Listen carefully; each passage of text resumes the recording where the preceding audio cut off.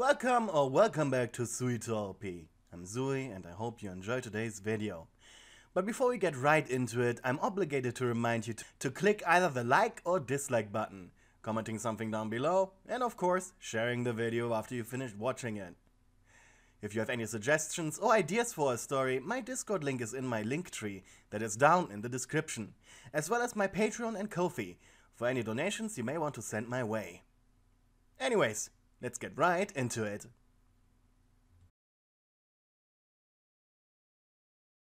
Working as the assistant to the owner and manager of the mega pizzaplex Amir was an interesting affair. Not that anything scandalous happened between you and your boss. After all, he was married. But what made it so interesting was the simple fact that the robots treated you like royalty. Of course, you didn't mind that. Who would? It was very late in the evening, around the time the day shift was switching to the night shift, when you went down into the bowels of the pizzaplex. It was your weekly inventory check. Usually, you did this with on-duty engineer Kevin. The portly mechanic had become your most trusted co-worker, due to his joyful demeanor, friendly smile, and diligent work routine. Plus, his 4-year-old son Jason was a delight to be around. However, tonight Kevin was working off-site, making adjustments to animatronics in a different franchise, so it was just you down in the dusty halls of the maintenance tunnels that connected every part of the pizzaplex with one another. As you walked, the droning of the ventilation system, your own footsteps, and your heartbeat being the only things you heard, it made you feel watched. But you knew if you sped up your footsteps, your own walking would begin to sound alien, and made you think you were being hunted down. Could this be considered claustrophobia? To distract yourself, you pondered. Well, clearly you had some issue being down here. Thinking about it, your apartment was quite spacious, but the bathroom was cramped and you did like taking a full 1-hour bath twice a week. Did that count? After all, you were never afraid in there. Were there exceptions? Were you looking at this too broadly? Come to think of it, your mouth began to feel a bit dry. No. You needed to focus. This sinking feeling of dread and losing control over your own thoughts. No. That was just your imagination, wasn't it? You turned a corner and almost fell over a step. You could just barely catch yourself on a crate. Blinking, you look down at your shaking feet. Oh God, you almost just died. Well, maybe. Probably? Then again, most definitely, this was your last day on Earth, wasn't it? And you would die in a rotten place like the goddamn maintenance tunnels. You just wanted to sit down. Of course, not here. The atrium. Next to the stage, while the animatronics tuned their instruments and did their comedy routine. Yeah, that sounded nice. You sighed, your own voice bouncing back and forth against the cold concrete. Why were you doing this alone again? Sure, Kevin might be busy, but the day shift cop was still here. He could have accompanied you. But knowing him, Brian probably distracted you every second you were writing stuff down. Maybe the night guard? No.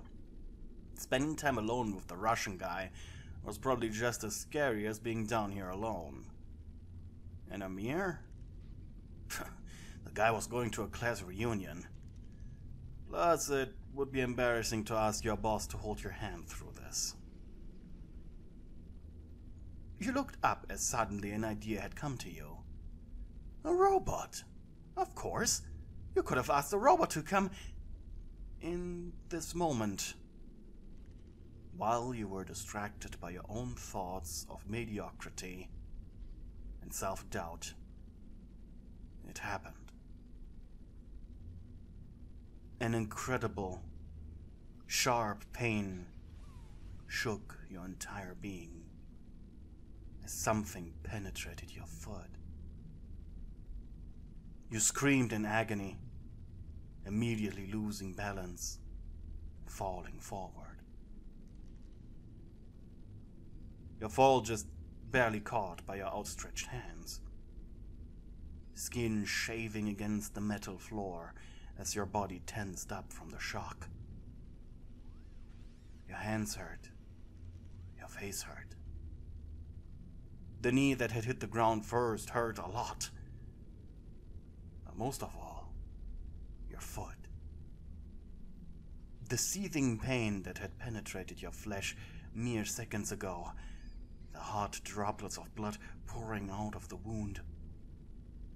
A sickening feeling of fear, pain, and childish panic. You knew what had happened. Of course.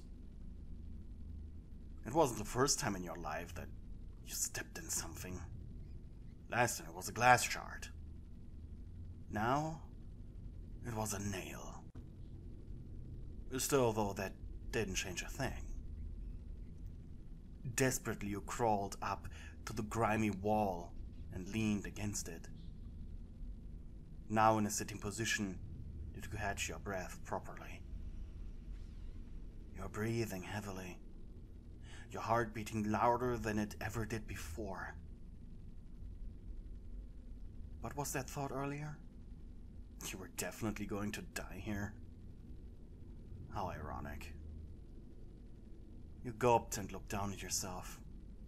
Your employee uniform was dirtied by the floor, your legs shaking, especially your left one. And as you lifted it to get a better look at your foot, you almost immediately fainted. The thick needle pointed out of your shoe. You yelped and pressed your hand over your mouth. If you'd heard yourself scream, that would be the end, truly. You'd never be able to think clearly. What should you do? You were too scared to pull it out. You had seen those videos about pulling out an arrow. Plus, you were so deep down in the goddamn maintenance tunnels. You couldn't hop that. And surely not only the dirt from the needle, but also the dirt from the tunnel itself would get in the wound.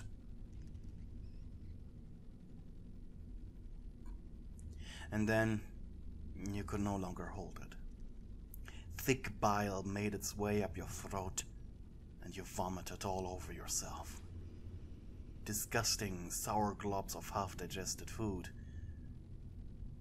Thankfully, you didn't remain like this for long, as your brain could no longer process what was happening. You fainted.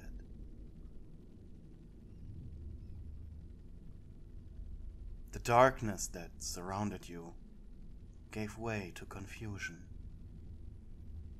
So this is what it was like to be knocked out, huh? It was less dramatic than you expected. If anything, you thought being knocked out felt like being asleep. Or maybe this was your knocked out dream? Probably born out of the fear that while you were walking in pitch black darkness, your real body was lying in its own vomit in a damp, dark, echoey place.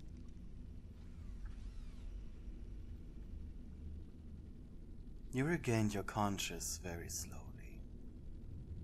At first it was a pleasant feeling.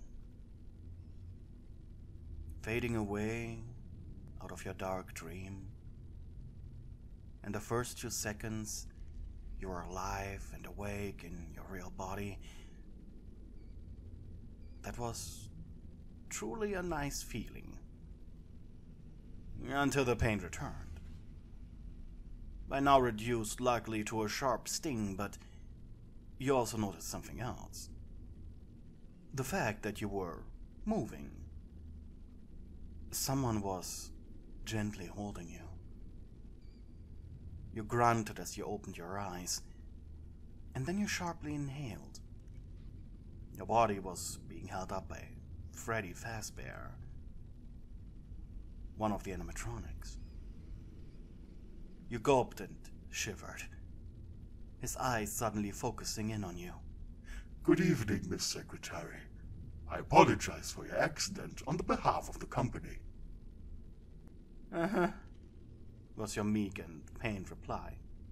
I also regret to inform you that as of right now, the needle remains inside of you, as I haven't gotten to the nurse station yet. You groaned. Please, if possible, ignore the pain. You are free to talk to me if that helps, of course. Yeah, you murmured. How? How did you find me? Freddy's ears perked up. The night guard noticed you haven't clocked out yet. He then checked the security camera footage and realized you haven't left. He activated our search and rescue program to investigate the entirety of the Pizzaplex. I just happened to be the one who went into the maintenance tunnels first. Weakly, you pushed your head against his chest. Good. My sensors indicate minor blood loss. Thank you for not pulling out the object. We do have to make sure there won't be any infection. Fast entertainment recommendation is first aid treatment, followed by a visit to the hospital for tetanus shots. After signing an agreement that Fast Entertainment is not responsible for the injury or death that may occur from the incident. You chuckled darkly. I know you guys sweep everything under the rug. Freddy looked at you with disappointment. I apologize. I don't make the rules. Quite literally, I am forced to follow them. I already filed a report, soon as I saw you lying there. You rolled your eyes. You are, however, free to do whatever you want, negotiations and all, if you'd like. I can summarize any necessary questions you need to ask yourself and your boss. You growled. Freddy, the needle is still in. My goddamn foot. Can we talk about that later? Of course. He tilted his head. Honestly, you didn't care about pointing fingers. You really did not. This was mostly your fault anyways. If anything, you hoped in the case it gets infected, you'd get a few days off. Just to let it heal. Subject change confirmed. The weather, am I right? You blinked irritated. What? Small talk topic number 21. Talk about weather. I guess the weather has been normal. You shook your head, the action bringing another wave of pain. I apologize, but I do need to ask how this happened. And I also am legally required that I have the ability to record what you're saying about the incident. With a grumpy face, you hit the bear playfully on the head. Okay then, Amir, you asshole. Get the fucking bot to do this next time. Holy shit. Taking inventory is supposed to be the manager's job, for God's sake. Freddy blinked. Language. You should be happy my measly pay is enough for a goddamn lawyer. Miss Secretary. And you know, what if you don't give me sick leave? I will sell my car, I will sell my home, just to sue the ever-loving crap out of you. I don't think this is necessary. And by the way, I'm pretty sure I can get Brian to help me with this. And then, then there will be fire under your ass. You know who Brian's dad is, right? Is this all you'd like to file, Miss Secretary? Yes. Thank you very much. Noted. You really weren't interested in a legal battle, and your manager was a very greedy man. He would most definitely let you take some time off if it meant that there was no legal payments he needed to do, or any public display that would tarnish the establishment, especially after the fire. You sighed when you finally arrived at the nurse station. Such a relief. Gently, the animatronic sat you down. Do you know how to...